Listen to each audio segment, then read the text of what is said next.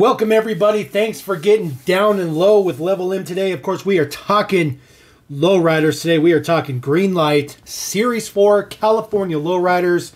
One of the coolest series that they've done in a really long time. They are coming out with a couple of new castings in this mix. So a couple of powerhouse guys in there. And then of course a couple of new ones for the mix. Card art has not changed. You can pick these up at Hobby Lobby. It's where I found majority of these. 1950 Mercury 8 Chop Top Convertible. That's how we're going to start it off. This is a new casting from Greenlight. There will be other versions of this casting. It won't just be for lowriders. There'll be other versions. You know, it's typical what Greenlight does. They are good with that. So we'll get this guy popped out of there. Get our blister out of the way. All kinds of plastic love. Get that guy slid out of there. So there is our Mercury 8. That looks pretty good. A little bit of pinstriping on it. Not something that's super detailed. It's actually pretty low key, to be honest with you. Lots of chrome details on the front look good. Kind of an interesting. Looks like there's, look at that. Crud is on there. Good old Greenlight quality as always. Hopefully that will clean up. Hopefully that's not glue or anything on there. But there is the side profile. You do have the tailpipes trumped off the bottom. That is a separate piece there on the bottom for the pipes out of both sides, which is an interesting addition. 2796 is the number why we are underneath here. Does have those wire wheels. Looks pretty good. And just solid chrome. It is pretty slammed to the ground. You can see the rear wheels are pretty low. Convertible top. The convertible does not come off. It is glued on there. But I'm sure you could figure out a way to get it off of there if you wanted it to be a true convertible. This one looks pretty good in blue. Some more pinstriping in the back. Some pretty good details. Some fine details in the pinstriping. Looks pretty good. Taillight details done up as well. Kind of a pretty cool model. I kind of like that one a lot. I think that works perfectly for lowriders. That one's very nice. Sits super low. That one is quite the looker for sure. We'll set that guy over there. All right, next one up. This one also a new casting, 1947 Ford four-door Super Deluxe with some really nice mag wheels on there. Looking very good. So this is another new casting. They've already done a couple different versions for this casting. It's also going to come out in some very not lowrider style garb. It will be in battalion, the military battalion 64. It'll be in Series 4, which will be pretty nice. So we'll get this guy slid out of there. Potentially super tight in there. There we go. Get the plastic out of here. This one looks fantastic. I really do like this one a lot. This one was quite the looker sitting on the pegs. I think it looks really good with these mag wheels on there in chrome. Kind of a nice custom look on there. Looks very good. Full deets on the front. Kind of looks like a shoebox in the front a little bit. I'm not a 50s Ford guy, so don't attack me. But this one looks good. I like the two-tone silver over red. There's the deets in the back. Prints look pretty good. Quality looks pretty good. You see there was a little bit of a scuff there on the side of here. Hopefully that will clean up. But Greenlight's still struggling with quality as always. Silver is very nice. Details on the other side. A little bit of print in front of the rear wheel. Looks good. The overall details of this one looks really good. I think this one will be a popular casting for sure. There is the deets there on the bottom. Looks like 4052 is the number. So pretty high number. Pretty high number for this guy, but that's all right. See, copyright 2023 Greenlight. That one, you know, that one doesn't really strike me as a lowrider. That one strikes me more of a like a rod and custom kind of thing, hot rod and custom, but that's okay. All right, moving into the powerhouses, the ones that we have seen before. 1973 Cadillac Sedan DeVille. I absolutely love the Sedan DeVille and the Coupe DeVille. I think these are two of the most ridiculously cool castings that Greenlight's done in a really long time. I really like the Tahoe. You guys know I love the Tahoe that Greenlight does, but that's not necessarily like a cool casting. But this one, on the other hand, is very cool. So we'll get some plastic out of here. We'll get our Cadillac slid out. This one looking absolutely fine in its metallic brown. Lots and lots of pinstriping on the side. Lots of details on there. Really like the details on the vinyl top. That looks super, super cool. Very, very cool details on there. There is your, your Dayton's, I guess. It's kind of hard to see the cross section in there, for the center hub piece, because it's all chrome, so it kind of just blends in there. But it looks good. And one thing I can tell you that looks really, really good is the white wall tires. Usually they are very, very far off. These irons actually look really, really good. More pinstriping on the top. Really good details there on the top as well. And see in the shine there, always all that Greenlight residue. You almost have to take these cars out of the package and wipe them down every single time from Greenlight. There's just too much residue left over from them. There is the deets in the back. Looks good. Got your Cadillac symbol on there. Your Sedan DeVille. Looks pretty good. Taillights printed up. Chrome and stuff. Looks good. I really like this casting a lot. It looks super, super good. It's kind of an ugly car, but as a diecast, the thing is super, super cool. Nice detail on the front. Got your Cadillac symbol in there as well.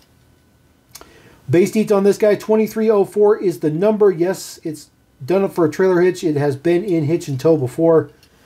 That is an absolute boat. You can see how much bigger that is compared to that Ford four-door Deluxe. All right, can't have lowriders without a Impala, especially an 80s Impala. This one, 1985 Chevy Impala in green. Kind of looks like a greeny, kind of green machine, but it's not. It's just the regular version. So this guy does not have the additional spare tire on the back. We did get the spare tire on the Series 3, which is right there. Has a little spare tire addition on the back, which I thought was super cool. Get this guy out of here. Get the plastic out of here. Slide him out. This one looks especially nice. Oops, sorry about that. The wheels are fantastic. The wheels look so good. And look at the white wall tires. They are like perfect. They are so well printed on this one. And I think that it's super important because it's very, very thick white wall print. And it looks fantastic. This is like a deep emerald green, which looks just absolutely unbelievable. The color is just great. Color looks so good. There is a little bit of gold pinstriping down the side, so you really got to get in there to see that pinstriping. I think that looks fantastic. There is the details on the back. Of course, it does say Chevrolet on the other side. Got your triple tail lights on there, and of course you got your quad stacked headlights. Looking very, very good. The grille looks good. Got your bow tie up in there. Very, very nice details on this one. Flip this guy around. 4633 is the base deets. So pretty high numbers on these. Definitely not low numbers, but this is from mass retail. You know, usually the hobby retails get lower numbers because they usually get shipped first. I mean, look at the white walls. They're not perfect, obviously, but they look really good. That's something that's very, very rare from Greenlight these days. All right, speaking of Impalas, we do have a couple more here. This one, the Biscayne, it's basically an Impala. There are some changes. It's not exactly an Impala, but they're built on the same platform. 1964 Biscayne does, of course, have your B-pillar post in there, which, of course, the Impala does not. So, cool little details in there. Greenlight's pretty good at doing those things. This one just in kind of black. I'm not sure if this one has pinstriping or not on it, but I hope it does, because I think that might help a little bit.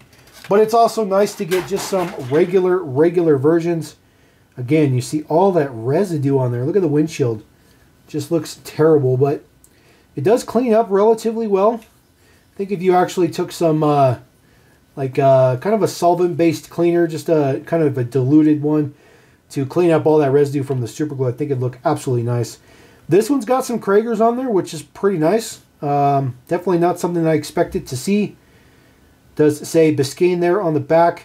Get that to focus a little bit. Super small print. Let me force it in there. It does say Biscayne. This looks pretty good. Some silver striping along the side. Red interior for this guy. That is a plastic top.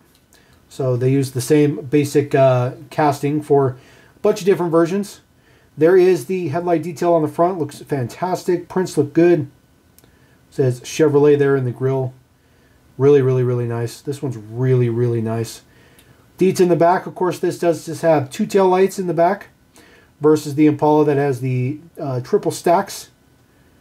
It says Chevrolet in there. This one's really good. The quality of prints are really good.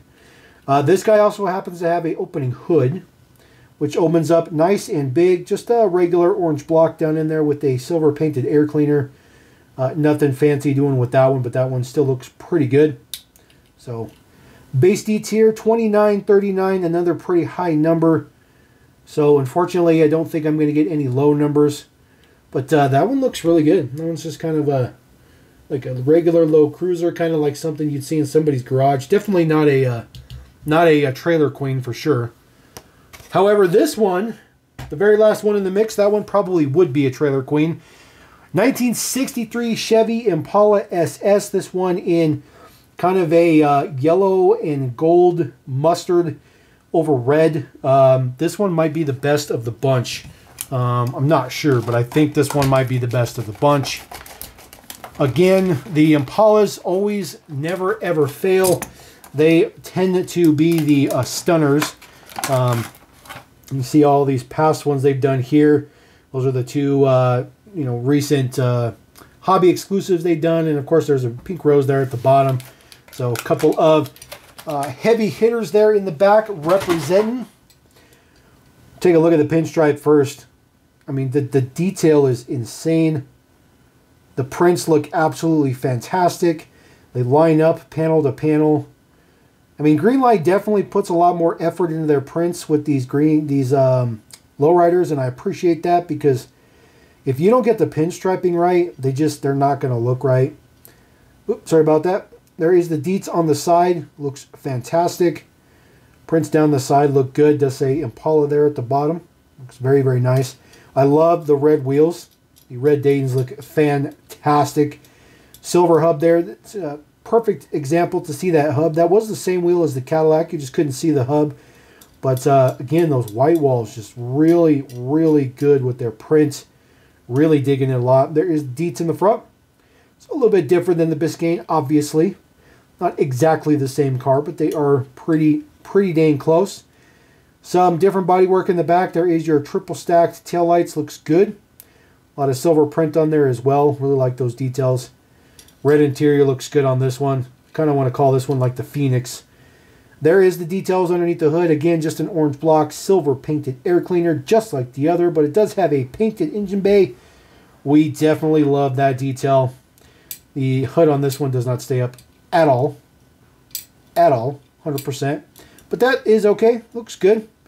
Base deets 2433 is the number here, so they are all pretty much middle of the road run between all of them, but not too shabby, not too shabby. That is Greenlight Lowriders Series number 4. They've already announced Series number 5. Obviously, there's no sense in doing anything with this line other than just keeping it going. But I know lowriders are heating up, and I know you guys will probably dig this stuff. I dig them too. I absolutely love them. And Greenlight representing very, very well. So drop a comment. Let me know what you think about them lowriders. Of course, you got to get lower than the video. You got comments. And we're going to appreciate every single one of you guys for dropping one. Definitely appreciate you for watching. Level M Diecast saying, peace.